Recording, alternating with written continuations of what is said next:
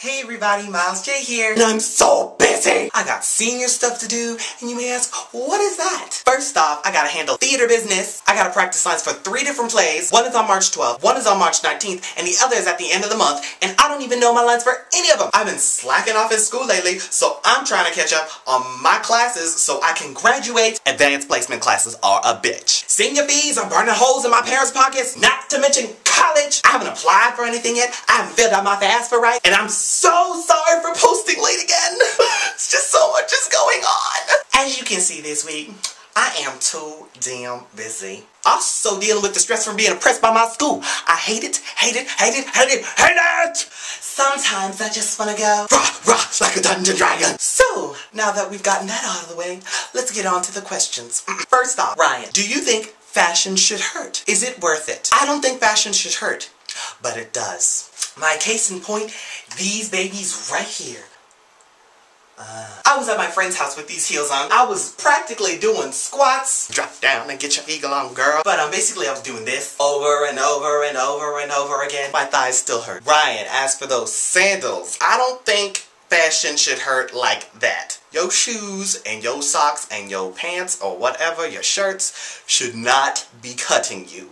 So what I suggest is you wrap that sandal up in put like a pad on the bottom of it so that way it's not scraping against your foot. Because I don't know what that material was or what it was made of, but I wore these, and did squats in them, and my foot was not cut. So you need to get that fixed, make it work. Next question comes from Brian and Daniel, and Brian and Daniel asked me my thoughts on Born This Way. Now, before I get started, a lot of people didn't like the music video because 1, they didn't understand it, 2, they thought it was dark and meaningless and depressing, and 3, because, you know, it was Lady Gaga and they thought she was copying Madonna. Well, I just want to address that first. Okay, so most of the people, you know, their expectation for the video will go a little something like this. Rainbow appears, born this way. Lady Gaga's gonna do a little shimmy, shimmy, shimmy, and everything was gonna be really pretty, and guys were gonna prance around in rainbow underwear, and we'll add an extra black guy in there too.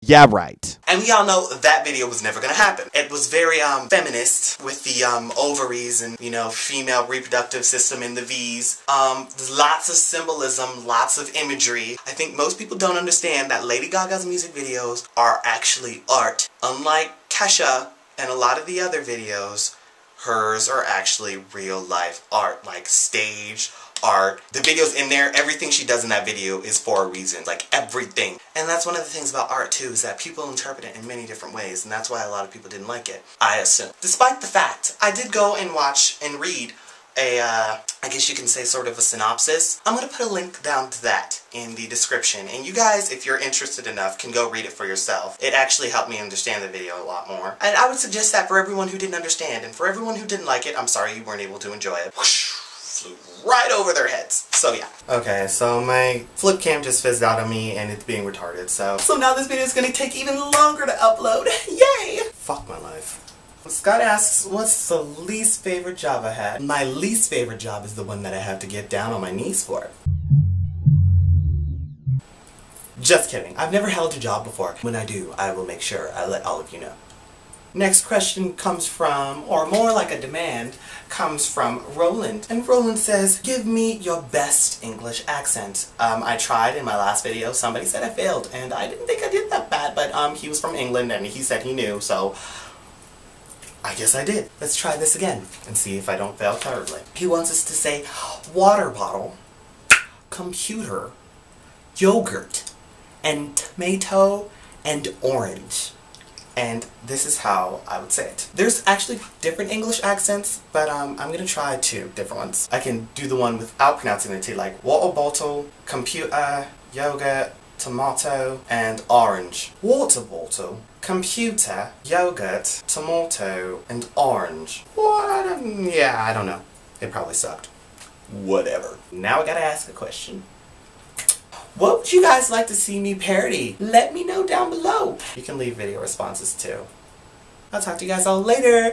Bye. Have a great weekend, and don't forget to watch Ride on Monday. Alright, bye.